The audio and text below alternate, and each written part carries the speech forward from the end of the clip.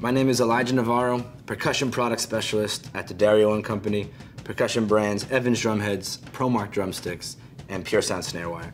I'm joined today by my good buddy Kenny Sharretts, professional drum tech for big acts like Stevie Wonder, Train, and Rihanna. Kenny, how are you, brother? Man, I am doing awesome today. How are you? I'm doing great, man. Good to see you. So, what are we talking about today? What are we doing? Well, today we're going to remove and replace a set of Pure Sound snare wires, as well as remove, clean, install, and then tune a bottom head on this lovely Ludwig snare drum. So, looking forward to that. All right, so let's get started. Now, the first thing you want to look at is when to replace these snare wires. Now, you notice this has been on tour a little bit. As it gets packed, it gets caught on little things. You get little bends in these snare wires. This really affects your tone of the drum as well as the snap of the snare wire. And this is an indication that it is time to replace it. Same thing if sometimes some of these will snap off on the ends. You don't want that, because what will happen is not only does it reduce tone, but then you get an imbalance in the way the snare seat, and also you get extra snare buzz and rattle that you don't want. So today we're going to take this bad boy out. What I'm going to do is take these customs off, and we're putting on some Custom Pros today, aren't we? We are. All right. I love those Custom Pros because not only they sound amazing, but that new plate we got, which removes snare buzz and helps like control the snare sensitivity, it's nothing like it.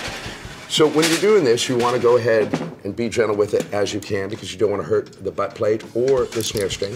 And so you want to be delicate with it, and that way, nothing gets hurt. Thank you, Sha. Slide that right out.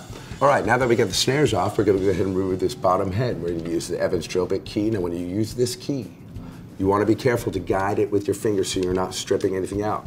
And let's get to this NASCAR style.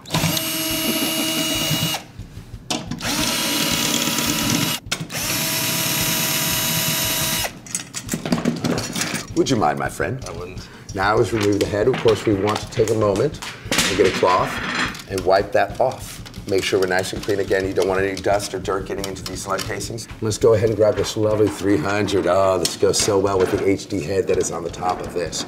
All right, now one of the things I want to point out, the most important thing when you're changing your bottom snare head is a two-step process. One, you want to look at this bearing edge. Now this is the bearing edge where the head and the drum meet.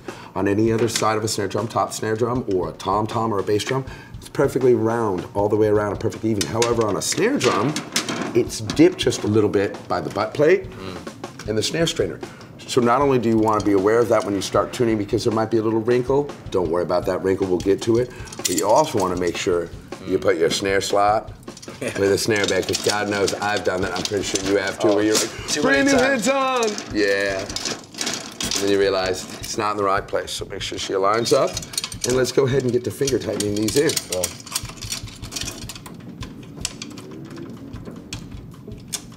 I like it. Yeah, so do I. Now again, finger tight, super important with this guy, because you want to make sure, again, she is balanced, and that's the beautiful thing about the Level 360 heads. They sit so nicely, they sit so wonderfully that this is really not a problem. You go with your fundamental two across from each other, which locks the head in a balanced way. Right. And then you want to do the finger tightening in your radial pattern. Again, I do it fingers together. When you're finger tightening, birds of a feather do flock together.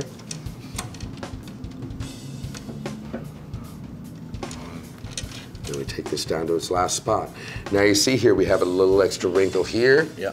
And just a little here. Again, that is from the bearing edge being a little dipped. Don't worry about it. We'll get to it and we'll make it happen. Now, I like to tune before I install snare wires, simply because I like to make sure that it's nice and simply done. So, and in tune before we put on the wire. So again, we start with our 1 point, give it a nice half turn, give it a nice half turn. Now you will notice here there's a little bit of extra wrinkle that's not on this side. That's usually an indication that it's sitting differently on that sloped bearing edge, and so you want to give it maybe a little turn up to make sure that we're balanced and most of the wrinkles gone. Now let's give this a tap check. Again, when you do tap checks, you want to mute that bottom head, tap this top head.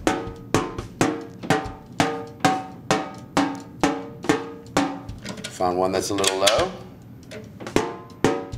Now, beyond this point, when we start to get a higher tensions, the finger works, but on the thin heads, it's a little difficult. That's why I like to use a timpani mallet. Now, we got the PTS3 here going on. It's nice and soft, yet still has a firm firm tap to it, because you don't want to make too many dents in this head. It's so easy to do so. Yeah. Little turn there.